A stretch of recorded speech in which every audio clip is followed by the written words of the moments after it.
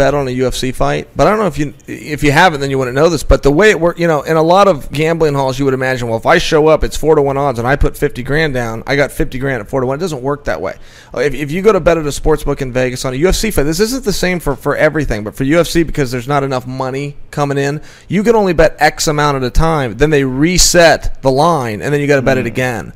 I went in and bet on. How much is the number? Well, I bet on Henderson when he fought Wanderlei. Now, this was a number of years. I think 2006, could have been 2007, and they only let me bet 500. Henderson was a 3-1 underdog, so I go 500, 500, 500, and I got to my $3,000 limit, and I had to go to 3 different casinos. Now, I'm quite sure with the influx of the sport that it'd be closer to 10,000, but I'm quite sure it's not over 10,000. How confident were you, though? That's pretty fucking badass. Just keep going to casino after casino. I felt good. It was win. good, and that's when Vandal. I mean, nobody could beat Vandal. He had that reputation, like Mike Tyson was hanging on to for a while. But you're talking about Dan Henderson. You're talking about one of the baddest dudes to ever live. He's a fucking tank. He's something else, man. And I knew it was going to be a good fight too. I didn't know it was going to be a walk in the park, but you got to bet on your guy.